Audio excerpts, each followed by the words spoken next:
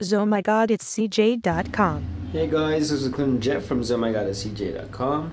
Today we're going to talk a little bit about the camera on the Nokia N900. Now just to give you a little bit of info, the Nokia N900 has a 5 megapixel call-size lens at the back with a lens protector. As you can see, there's a dual LED flash, which is pretty good, pretty decent. Now if you open the lens cover, the application for the camera automatically opens up. As you can see, the camera application uses the whole screen as a viewfinder, which is pretty cool. Where at the bottom we have the number of pictures you can take, the size you're taking it at, and the resolution. This icon, tapping that icon over there, takes you to the images application. Right here is where you can change the flash to red eye reduction mode, always on or always off, or automatic. Right here is where you select the scene mode. You can go to macro mode, landscape, portrait, action, or just go to video mode. And right here are your camera settings. This is where you can choose your white balance, the exposure, the ISO sensitivity, and the resolution. You can either choose high resolution at 5 megapixels, or you can go with widescreen resolution, which we are currently at right now.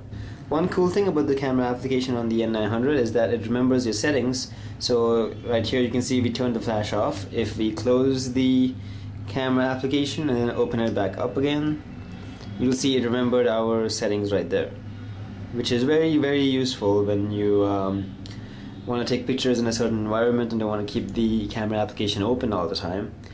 But for some people who are used to having all the settings default, for some people who are used to having all their settings reset whenever they close the application, like on most N series phones nowadays, which are Symbian, yeah, this might be bugging for them.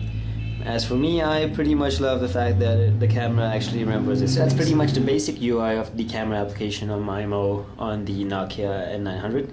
Tap it once and the little bar appears right there. You can tap the top of the bar to get to more settings, like general settings, where you can choose what memory use you want to use.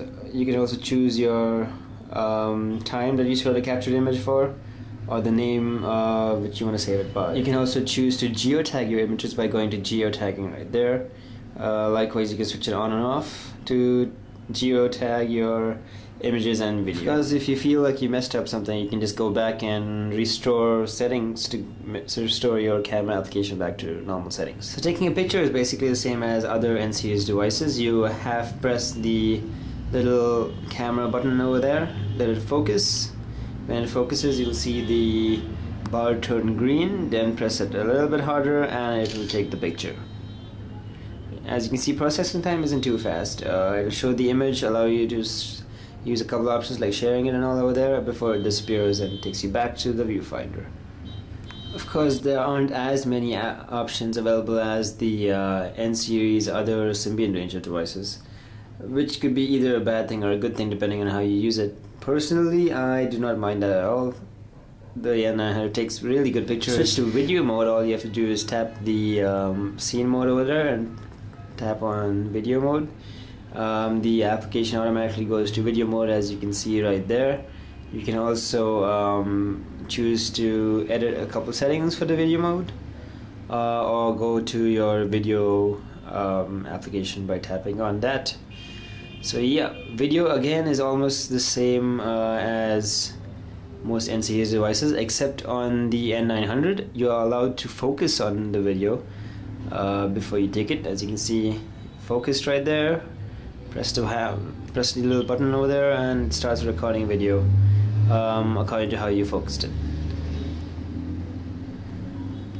Once you stop taking the video, you can choose to share it over there, add tags to it, or delete it before it goes back to the normal viewfinder again. Now when you set the N900's camera to action mode over there, you'll see the little autofocus icon disappears because you can take the image. Yeah, so that's pretty much it for the camera on the Nokia N900.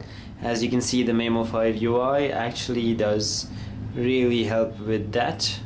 For more applications, if you have any questions about Nokia N900's camera, do let us know in the comment section below. And of course, if you want more information on this, do check out our post on ohmygodcj.com.